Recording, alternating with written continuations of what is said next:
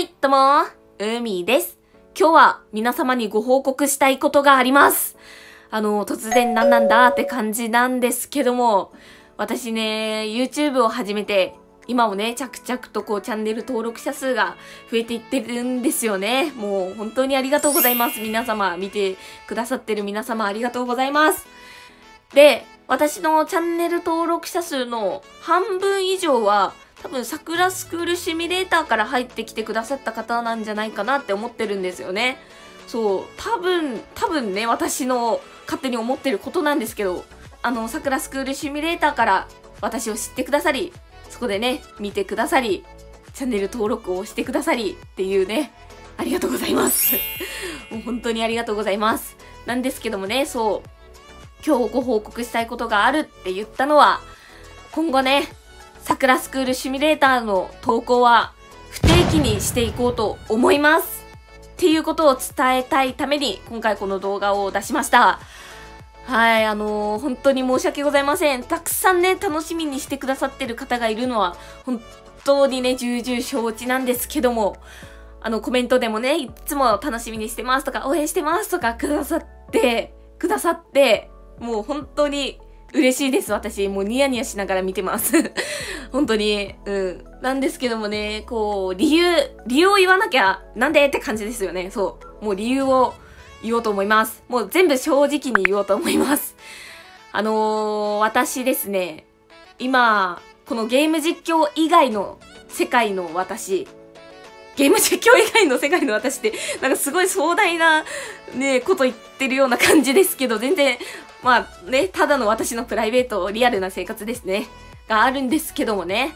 そっちがちょっともうなんかいろいろいっぱいいっぱいで、そう、忙しいっていうか、まあ忙しいって言っちゃ忙しいんですけど、なんかもういっぱいいっぱいなんですよね。そうなんですよ。だから、なかなか時間が取れないっていうね。そう、サクラスクールシミュレーターはですね、他のゲーム実況私たくさんいろいろ上げてるんですけど、他のゲームに比べて、2、3、4倍ぐらい、3、4倍かなぐらいかかるんですよね、動画撮るのと編集に。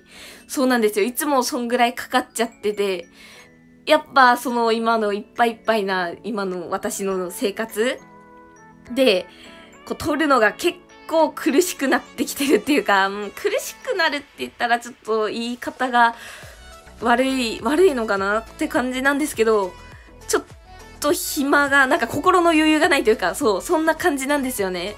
なので、やっぱね、ゲームするのは、やっぱ楽しむことが一番なので、きついなみたいな感じで撮りたくはないんですよね。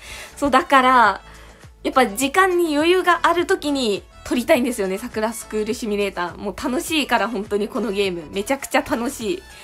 そう、だから、そういう理由で、まず一つ目がこれなんですけど、で、もう一つがあるんですけど、そっちは、もう本当に正直に言います。ちょっとネタがなくなってきました。ごめんなさい、もう、こんなこと言っていいのかわかんないけど、まあ、嘘つくよりはいいかなって思って、はい。いろいろね、あるんですよね。ネタはある、いや、ないな。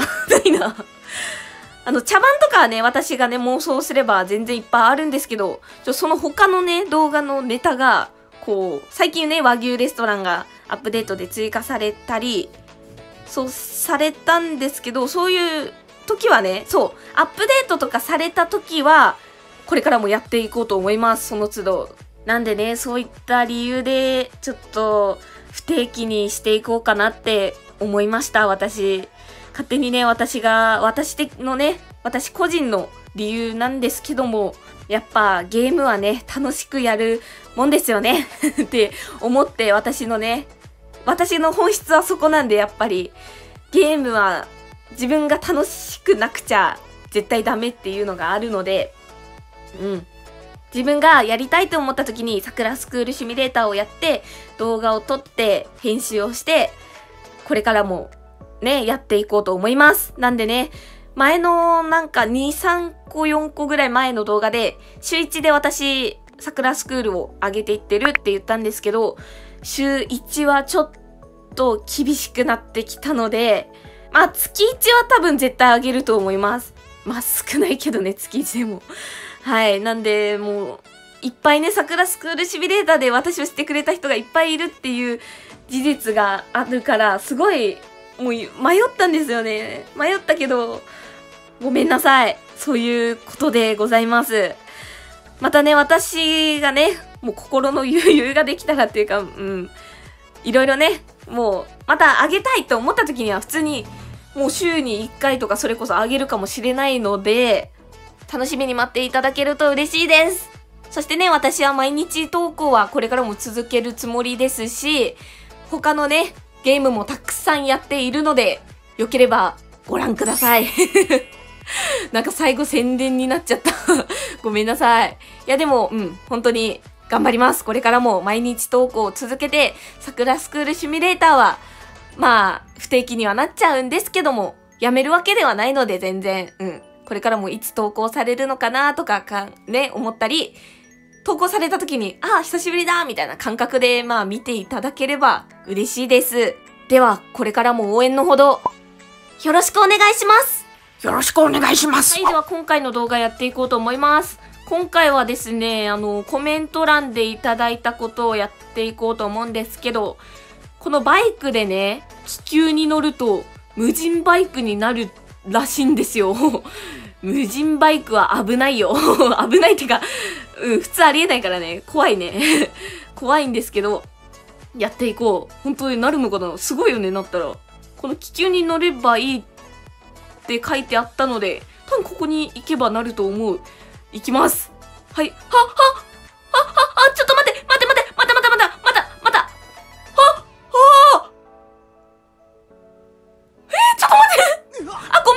ごめん、引いた。待って、りなちゃん。りなちゃん、ちょっと、何してんの何してやばいことだってな。りなちゃん殴られてる。けど何も動じてない。さすがりなちゃん。大丈夫かこれ、りなちゃんどうなってんの？りなちゃんの足が大変なことになってる、こっち。りなちゃんを殴る。そして、でも多分りなちゃんここに乗ってることにはなってるんだよね。だから、こんな感じなんか。あっち偽物の体なんで、あれは放っておきましょう。あれ本物だけど。じゃあ、これ、どうなるの？これでさ、誰か人に会ったら、そうだ、校長とかに会ったら、乗ってきたりするのかな？校長、先生、どこですか？いない？いない！校長どこにいた？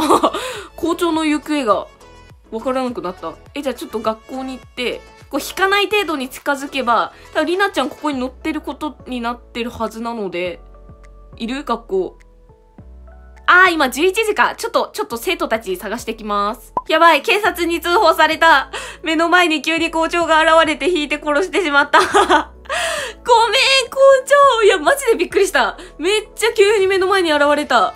うわ、ちょっと警察はめんどくさいんで、警察はオフにしとこう。校長、ごめん。ごめん。いや、マジで。こんなところで現れる？急に。めっちゃビビった。どうしよう。ちょっと、校内うろついてたけど、今思ったけど、佐久間商事行けばよかったんだ。佐久間商事にお邪魔しましょう。佐久間商事は、あれどこだっけ？こっちか。もう一個こっちか。あった。はい。じゃあ、佐久間商事に近づけば、どうなるのか。ちょっと校長、マジごめん。校長をね、引いてしまったんですよ。いない。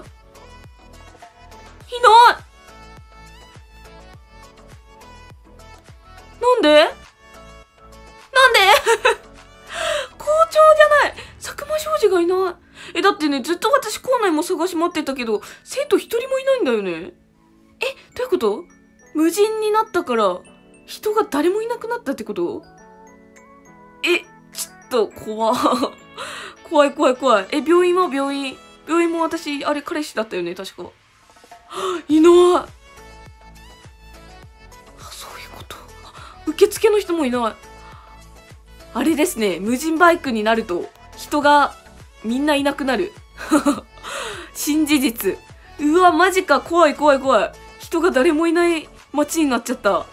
うわー、りなちゃんもいないからね。今遊園地でね、体を置いてってるから。あ、じゃあここの男の子もいないってことだよね。あ、いたーいたー君はいるのね。君はいるけど、他の一般人がいない。カフェの人たちもいなかったらもう確実だよね。いないいないいないいない。いない無人だえ、ちょっと待って、なんか設定オフにしてないよね、私。してないしてない。から、本当に無人だ。多分これ元に戻ったら大丈夫なのかな？うん。ってことなんでしょう。うわー、マジかマジか、すげえ。こんなことがあるのか。じゃあちょっとここで戻ってみたらどうなるかな。降りてみますね。降りてみます。おー！ここに急に来た。急に。ね、この瞬間移動したよ。あ、まあ、ずっと体はこっちにあったからね。もううるさいうるさい。ちょっと倒します。よいしょ。はい、さよなら。あ、でも人はいっぱいいる。何なんか言った？あー、うわーって。じゃあ、人戻ったかな？ちょっとカフェとか行ってみます。あー、戻った。おー、面白い。そういう仕組みか。無人バイクになると人がいなくなるっていうね、検証結果になりました。